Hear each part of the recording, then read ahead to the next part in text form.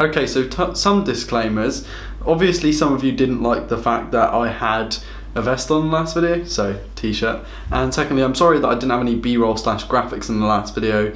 It was purely because I was going away for a bit, so I kind of needed to get a video out, and although I'd had that video kind of footage planned for a little while, and I'd had it made for a little while, I did not have the time and my computer was acting up. I could not get the b-roll onto my computer, so I'm very sorry for that. Anyway, today is going to be based on something that you probably noticed quite a lot if you're into phones over the past few months. Cyanogen isn't really there, is it? It was there and now it's not. And now we have this thing called Lineage.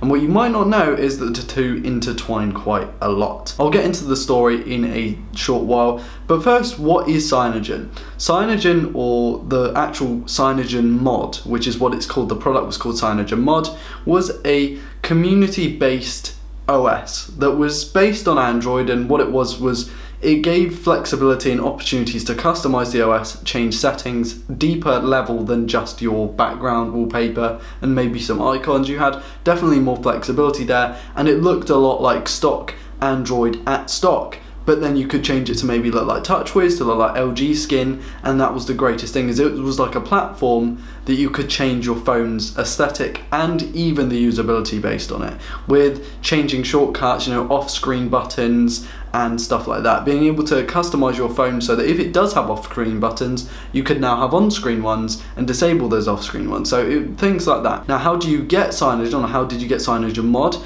Well, you first had to root your phone if it wasn't rooted already, and unlock the bootloader and basically put the OS on your phone, sideload it from a computer, what is what most people did anyway.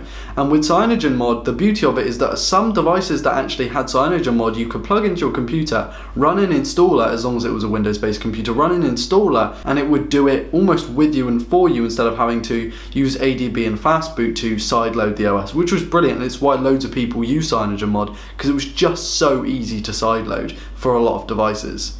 Now, I have created videos on CyanogenMod in the past, the top 5 reasons to install CyanogenMod right now, and I also showed off a video where my Nexus 4 was running Android 6 Marshmallow, which is crazy because the Nexus 4 is an old phone and it was all using CyanogenMod, which was awesome before that broke. So, Cyanogen is a company, and I cannot really find much data on it, but I know that it's a company that was kind of helping and supporting CyanogenMod, the product.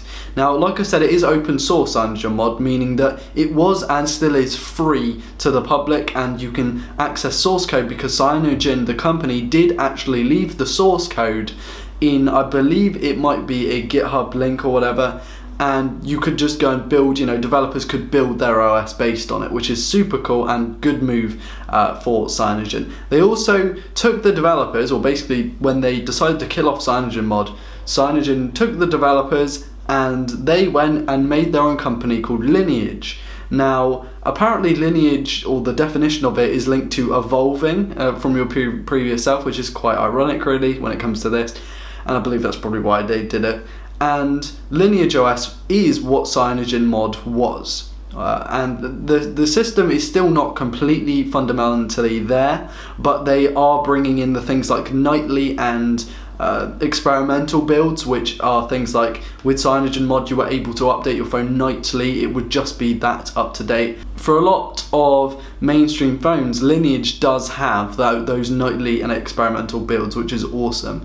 Now, I'll leave some links in the description to where you can find the things that I found out in this video, but for now I'm just going to be going through the overall details. Now, there are pages online where you can actually find the information for yourself, especially when it comes to the actual builds. You can go to the Lineage website and download a build for your phone itself, which is super cool. And I would recommend Lineage based on the fact that it's from CyanogenMod, which is a fantastic OS. I mean, it really is.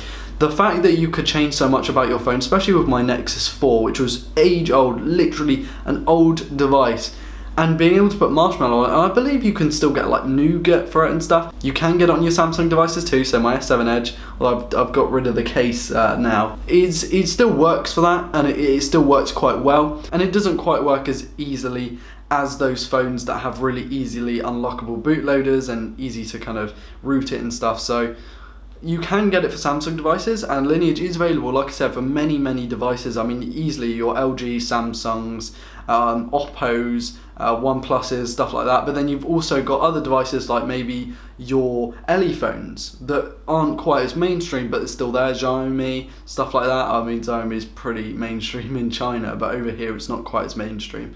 So that's basically it. LineageOS is what CyanogenMod was. It's still open, you can still access the source files, and you are basically, what you're seeing with Lineage is that they are the developers from CyanogenMod. So it's essentially the same thing, just with a different brand, with a different logo.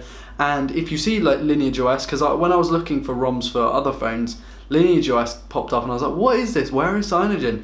It is basically the same thing. So if you guys like this video, please leave a like, please dislike it if you disliked it, and leave me some more information in the comments, because I believe I told this quite well, but there is definitely a lot of data I haven't uncovered yet. And please subscribe if you're new to never miss a video like this one.